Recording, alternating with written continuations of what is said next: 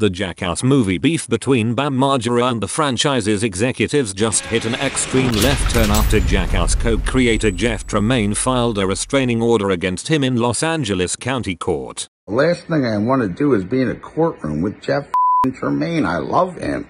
Legal documents obtained by the infamous Jackass Updates clips page state that Tremaine has officially asked a judge to order Bam Margera to stay away, claiming he is the victim of harassment by the controversial star. Knoxville's a poison sucker, and Tremaine just got so fat and greedy. The legal filing directly follows Margera's multiple Instagram posts filled with curse words and middle fingers thrown at Tremaine and fellow star and producer Johnny Knoxville. Tremaine, you.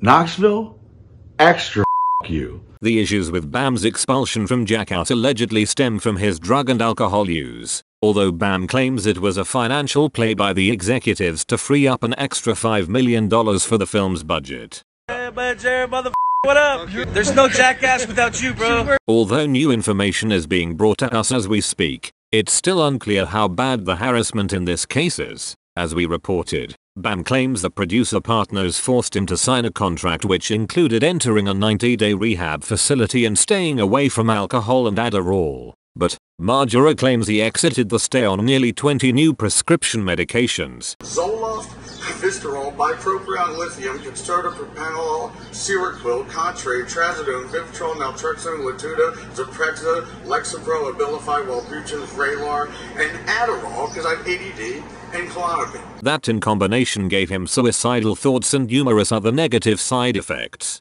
In the video we uploaded of Bam's latest rant, he adds that he was to receive $5 million for the production of Jackass 4, but due to the franchise's failure of Johnny Knoxville's 2018 movie, Action Point, Knoxville owed a lump sum of money to the TV titans over at Paramount Pictures. So the kindergarten math is that Knoxville had an Action Point movie, which a $19 million budget that flopped big time, so he has to pay Paramount back. Margera is implying that because Johnny is at the mercy of Paramount, he will do anything, including kick his close friend out of the movie series they created together, in order to pay Paramount what he owes them, aka no Bam, means an extra $5 million for Knoxville and Tremaine. Bam makes $5 million on each movie.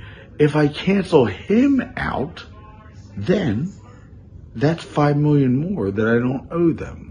Johnny Knoxville has come forward to speak on the matter in a recent GQ profile published on Tuesday the 25th of May. I think each of us is responsible for his own actions, Knoxville said. At the end of the day that person has to want help. Sometimes they don't yet. A visibly emotional, grey and wrinkled version of Johnny we've never seen before, continued.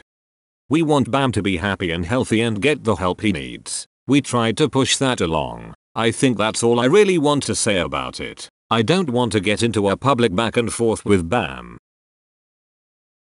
I can't even think straight. It makes me go more batshit than what Johnny Knoxville and Tremaine made me go through with their stupid contract. Just the other day, another grey-haired Jackass star, Steve-O, broke his silence on the situation, saying Tremaine and Knoxville are actually the two that saved his life from alcohol and drug abuse. Bam. The two people you're saying wronged you, Knoxville and Tremaine, are the same two people who organized the intervention which saved my life, Steve-O wrote. He continued, everyone bent over backward to get you in the movie, and all you had to do was not get loaded. You've continued to get loaded. It's that simple. We all love you every bit as much as we all say we do, but nobody who really loves you can enable or encourage you to stay sick. It seems quite interesting how in our latest Jackass Updates video, Steve specifically said you can't force anyone into rehab, but then in the same clip stated that Knoxville had locked him up in a facility as well years ago. You can't make someone else decide. So I've had people ask me, do you,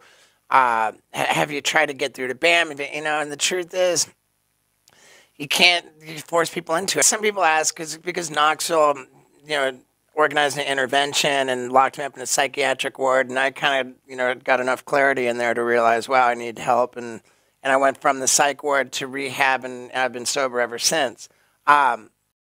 Who knows if Steve-O would still be on good terms with Paramount and Jackass if he didn't submit to Knoxville forcing him to get sober. With this being said, Leaving a comment on Bam's post like he did has made it clear that Steve-O has chosen sides in this epic feud, hitting Bam with yet another dagger to the heart as more and more of his friends slowly begin to look down on him. At this point, Tremaine is asking a judge to intervene and stop Bam from the constant assault on him. According to court documents, Tremaine filed the restraining order on Tuesday the 25th of May, on the same exact day as Knoxville's GQ article came out. Both sides will eventually be ordered to appear in an LA courtroom to argue their positions. Bam has not yet responded to the news of the restraining order or to Johnny Knoxville's GQ profile. As soon as the details are made public, we will update everyone on our YouTube channel.